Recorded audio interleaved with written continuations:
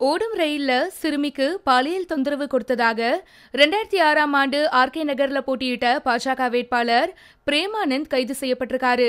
திருவனந்தபுரம்-சென்னை ரயில்ல நள்ளிரவுல மர்ம நபர் சிறுமி ஒருவருக்கு பாலியல் தொல்லை கொடுத்திருக்காரு.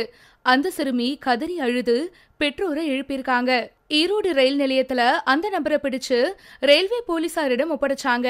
அப்போ தாம் பாஜக பிரமுகர் அப்படின்னும் வழக்கறிஞர் அப்படின்னும் அந்த நபர் கூறியிருக்காரு. அவர்கிட்ட தொடர்ந்து நடத்தப்பட்ட விசாரணையில சென்னை சேர்ந்த வழக்கறிஞர் பிரேமானந்த் அப்படின்னு தெரிய வந்திருக்கு. அவரை கைது செஞ்சு போலீசார் கோவை சிறையில அடைச்சிருக்காங்க. பாலியல் தொல்லை புகார்ல சிக்கிய பிரேமானந்த் 2006ஆம் ஆண்டு சென்னை ஆர்கே நகர் தொகுதியில பாஜக வேட்பாளரா போட்டியிட்டவரு. தென் சென்னை மாவட்ட பாஜக நிர்வாகியாவும் இருந்தவரு அப்படின்ற விஷயம் குறிப்பிடத்தக்கது. இவரு 2006ஆம் ஆண்டு ஆர்கே நகர்ல பாஜக சார்பா போட்டியிட்டு வெறும் 1858 வாக்குகள் மட்டுமே வாங்கியிருக்காரு. பல சர்ச்சைகள்லயும் பிரேமானந்த் சிக்கியிருக்காரு. சில வருஷத்துக்கு முன்னாடி நடிகர் சந்தானத்தோட மல்லுக்கட்ட போயிட்டு மூக்குடிஞ்சு சர்ச்சையில் சிக்கியவர் தான் இந்த பிரேமானந்த் அப்படின்ற விஷயமும் குறிப்பிடத்தக்கது.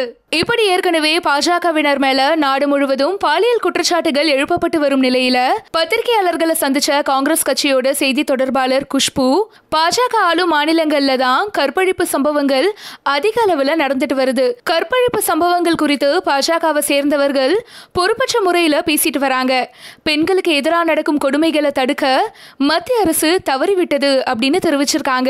அது மட்டும் இல்லாம கற்பழிப்பு சம்பவங்கள் பற்றி பிரதமர் நரேந்திர மோடி பேசாமல் இருக்கிறது ஏன்? காங்கிரஸ் இல்லாத நாட்டை உருவாக்குவோம் அப்படின்னு பாஜகவினர் கூறி வராங்க.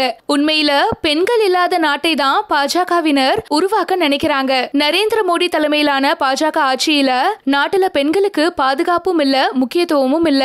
பெண்களுக்கு எதிரான கற்பழிப்பு சம்பவங்கள்ல பாஜகவை சேர்ந்தவர்களே அதிக அளவுல ஈடுபடுறாங்க. மத்தியில காங்கிரஸ் ஆட்சியில இருந்தப்போ நடந்ததை விட தற்போதைய ஆட்சியில கற்பழிப்பு முயற்சி சம்பவங்கள்னு எல்லாமே அதிகரிச்சுக்கிட்டு தான் வருது. இவ்வாறு நடிகை குஷ்பு கூறியிருக்காங்க. பிள்ளைங்களை பாலியல கூட்டு கொடுக்கறவங்களுக்கு எல்லாம் பேராசிரியர்கள் பேர் கிடையாது.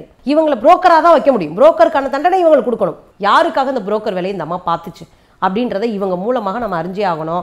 மேபி இந்த அம்மா இன்னும் எத்தனை நாளைக்கு இருப்பாங்கன்னு தெரியாது. பெரிய தலைகள் மாட்டுகிற கேஸ் எல்லாம் இப்படி மாற்ற அப்ராணி சப்ராணிகள் எப்படி கொலை செய்யப்பட்டிருக்கிறார்கள் என்பது வரை நமக்கு தெரியும்.